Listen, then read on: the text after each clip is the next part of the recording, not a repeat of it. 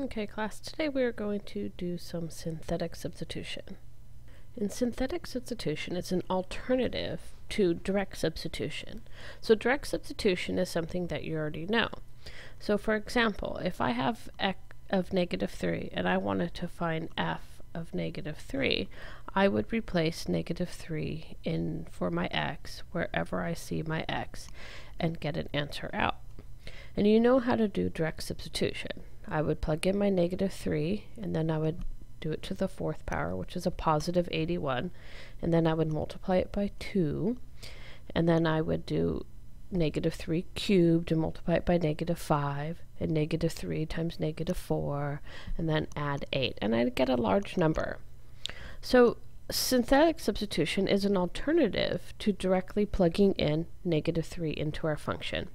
So what we're going to do is we're going to draw a little L, and we're going to put all of the coefficients that we have, including the negatives, in the top row. So I have a 2, then I have a -5, and then notice that I don't have an x squared term. So because I don't have an x squared term, it's like 0x squared. So I have to put a placeholder of a 0 in because I don't have the x squared term. And then I have the -4, and then I have the 8. So you take all of your coefficients, since we're missing an x squared term, I put a 0 in, and continue all the way down. If you're missing your constant term, don't forget to also put a 0 in at the end. So whenever you're missing a term in the middle or at the end, you need to put a 0 as a placeholder. And then the number that we want to evaluate our function at, so -3, is the number that we're going to put out here. So the first step is to bring the 2 down. And I'm always going to multiply the number down here by the -3. So 2 times -3 is -6. And then I'm going to add straight down. So I'm going to add -5 and -6, which is -11.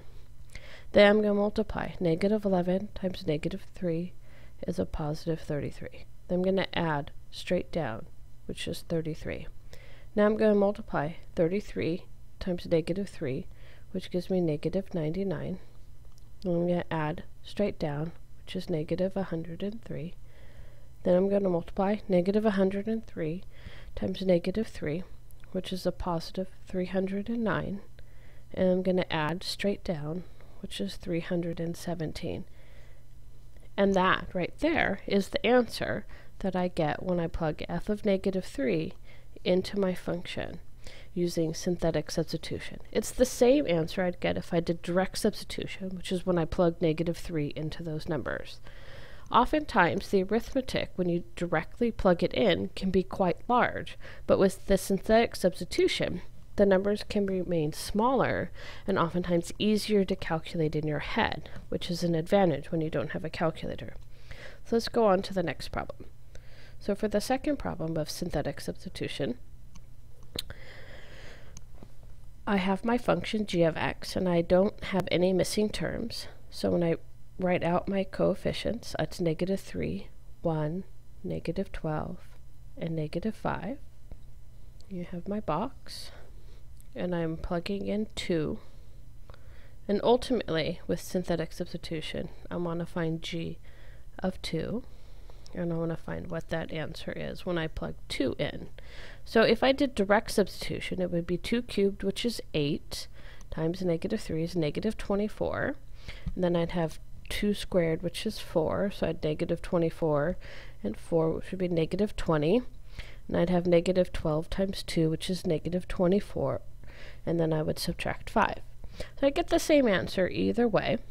But here we're going to move on to synthetic substitution. So I'm going to bring my -3 down.